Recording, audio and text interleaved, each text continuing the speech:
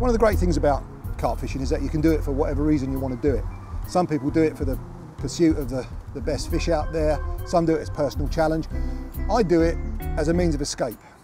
I can do the challenge thing. I can sort of live in a bivvy for a couple of days and hunt really big fish, or I can just escape from a very high pressure job and have 48 superb hours doing exactly what I want to do.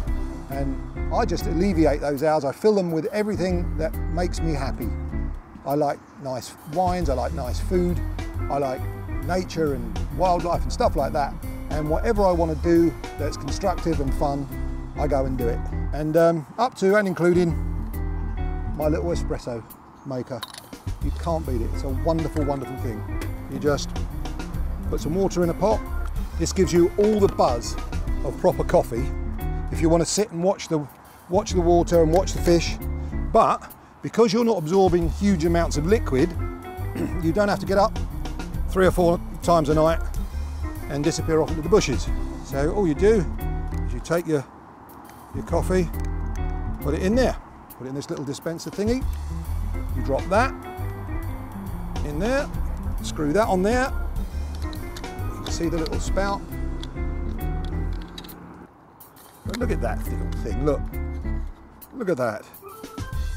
Little fistful of stimulation there, and better than the standard, I'm thinking. Bung that straight over the flame. You put your cup on there. See how small it is, it doesn't take up any room. And then you sit and look around and watch the water, listen to the roar, and within 2 minutes or so, you'll see all sorts of magic occurring down the bottom there. Getting the full splurge coming out now. The aroma's already, imagine that in the bivvy, first thing in the morning. And now you get that familiar espresso gurgle. Cheers. Oh, that's wonderful.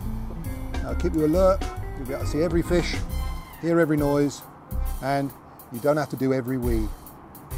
What a wonderful thing.